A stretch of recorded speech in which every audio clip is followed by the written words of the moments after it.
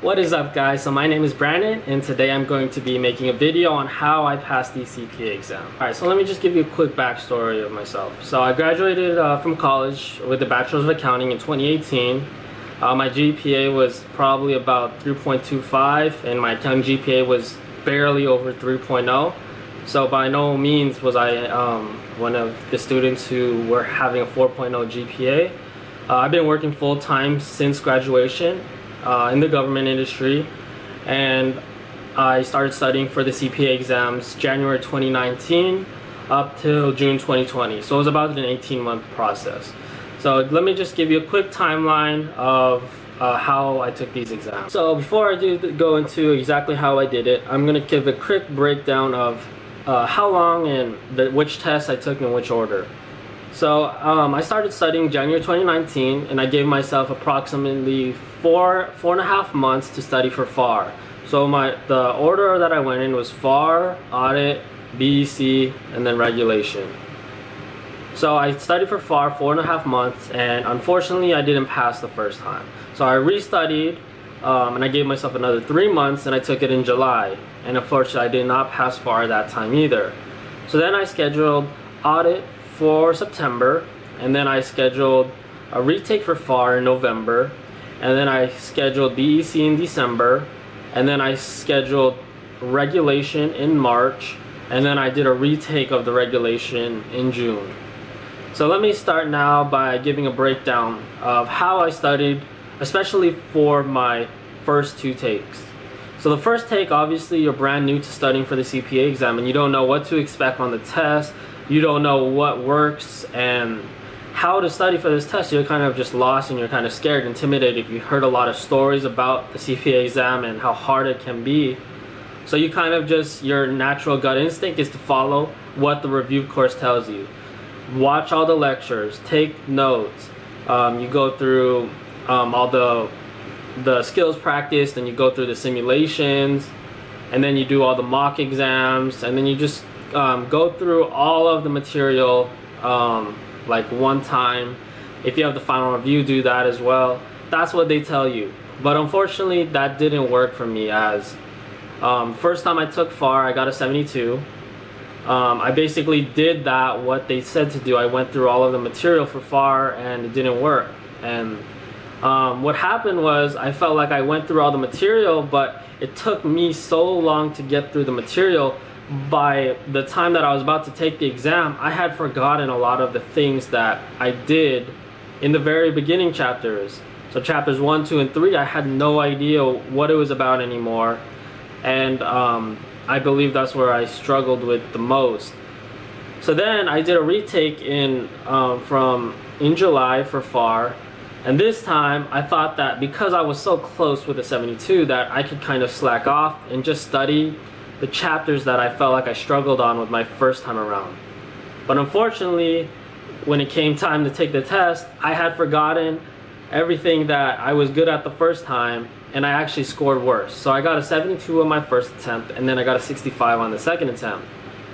So after that, it was kind of like an eye-opening moment. I thought I was so close the first time, and I thought that I would have for sure got it the second time, but I actually did worse. So then I had to figure out, how do I study for these exams given the amount of time that I have and what suits me best. Figured that I would try to get through the material as quick as possible by actually doing the least amount possible. So my whole strategy started by, instead of watching every lecture, I would actually just read each chapter.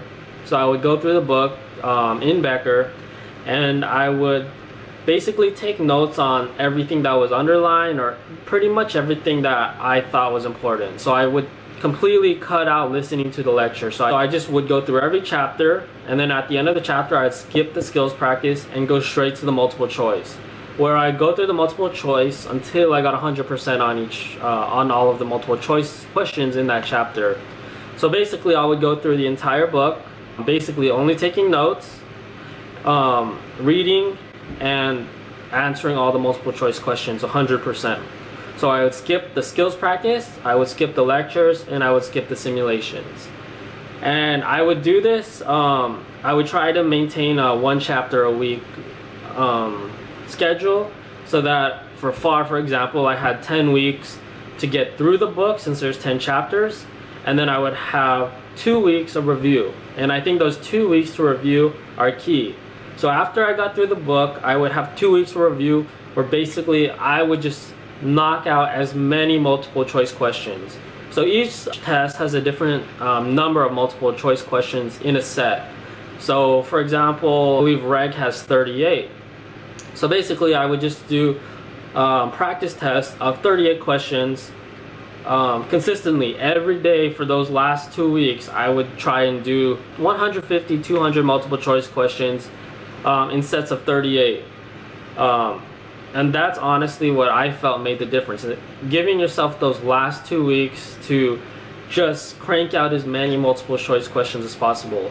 Because the more you do it, obviously the more that you remember. It's repetition. So that was key in order to help me pass these exams. I followed this method, and this is what helped me finally get over the hump and start passing some of these exams. So I took audit in July, and I did those steps. I just went through all the chapters. I read, I took notes on the important stuff, and then I did all the multiple choice questions, and then I gave myself 2 weeks to review, and fortunately it worked for me. I passed the exam.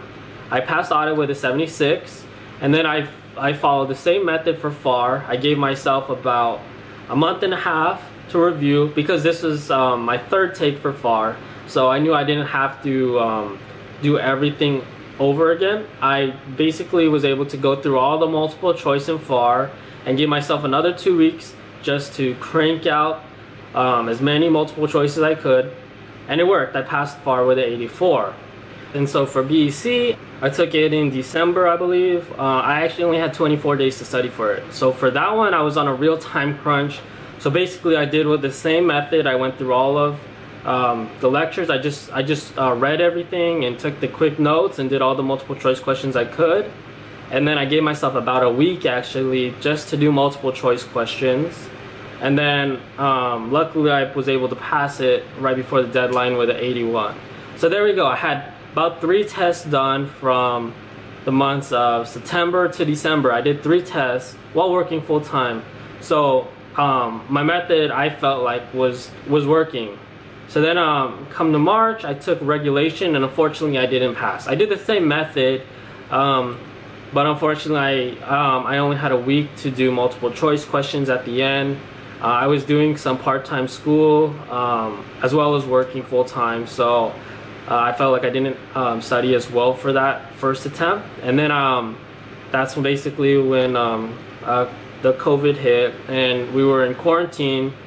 So from March to June, when I was finally able to schedule my test, I had a 3-month period of basically where I was just doing a lot of multiple choice questions, and I did my method as well. I had a lot of time to. I was at home, so I was able to finally pass regulation with a 83.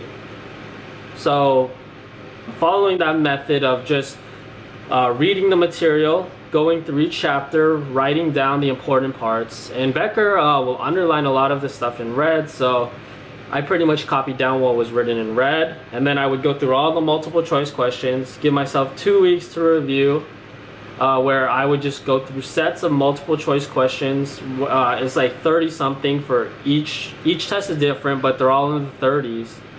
I would also do the mock exams for each section, depending on how much time you have. I would usually, if you have 2 weeks, after a week of going through all the multiple choice questions or just practicing multiple choice questions, I would take the first mock, then I would do more multiple choice questions. Maybe 5 days before your test I would take the second mock, and maybe 3 days before your test I would take the third mock. I would review those mocks, as a lot of them helped me. I felt like on the test, a lot of it is a lot of the mock tests are actually harder, I believe, than the actual test. That's pretty much my method of how to do things without having to go through all of the material, all of the skill practice, do all of the simulations, and that's what helped me pass. So yeah, if you guys are in the process of taking the exams or are planning to take the CPA exam in the future, this was the method that worked for me. Passing the CPA exams is by no means an easy task. It takes a lot of dedication, as pretty much anyone who's taken these exams will tell you. I was probably studying pretty much every day for the past year, from last July, since I failed my second exam, until I finished my last exam. So the process looks tough, but it's very doable. I probably studied about two hours during the week after work, and then probably 4 to 5 hours on the weekends. So it's still possible for you to still have some kind of social life, I believe, while taking these exams. But definitely in the last 2 weeks, in your review period, I would recommend completely shutting off your social life and just focusing for those last 2 weeks to pass these exams. Just think about it. If you put in the 2 weeks and put all your time towards these exams and you pass, you'll never have to take that test again. So it's 2 weeks of your entire life that you're focusing on this test, and just do that 4 times, and that could possibly be it for you. You could get the 3 letters behind your name and call yourself a CPA. Alright guys, so I guess that is it for today's video on the CPA exam. If you guys had any more questions about the CPA exam, feel free to comment down below. If you guys had any more video recommendations about anything accounting related, or any more, if you wanted me to make any more CPA videos, please let me know in the comments. I hope you guys enjoyed this video. Hope the information in it will help you taking these exams. And please like, comment, and subscribe, and I will catch you guys next video.